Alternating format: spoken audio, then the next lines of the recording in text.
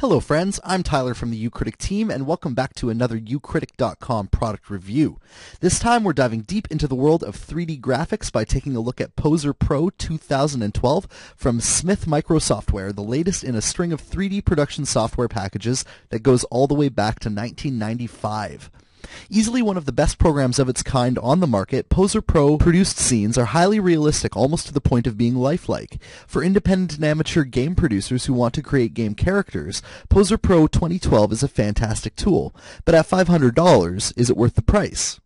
Well, the product is stacked with features including easy-to-use drag-and-drop interface, wide varieties of virtual stages, a huge wardrobe of customizable costumes, easy-to-use cartoon and animation features, and the ability to create any kind of 3D image, not just humanoid characters. And while Poser Pro 2012 started out with some glitches upon its release in September of 2011, the kinks have mostly been worked out through updates, much to the delight of Poser Pro users.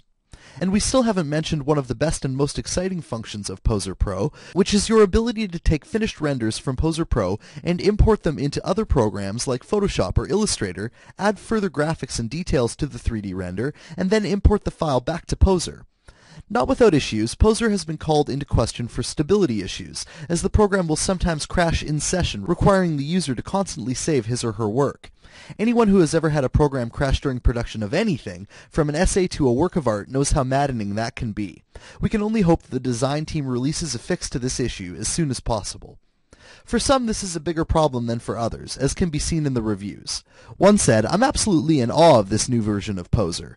The new features help me to breathe new life into my renders, and if you're a Poser user, you need to upgrade to 2012. And while the first user was obviously pleased, another was not, saying Poser Pro crashes several times a week, and I would stay away from purchasing this program. It makes me wonder whether the difference between these users' respective hardware setups plays a part, but I cannot say for sure. Still, Poser is a trusted franchise with a good pedigree, and Poser 2012 is a fantastic program for graphic pros and newcomers alike. As long as you remember to save your work frequently, you should find that Poser Pro does everything you want it to and more. And hopefully our friends at Smith Micro will have a patch for the stability problems sooner than later. For Ucritic.com, I'm Tyler Rowe.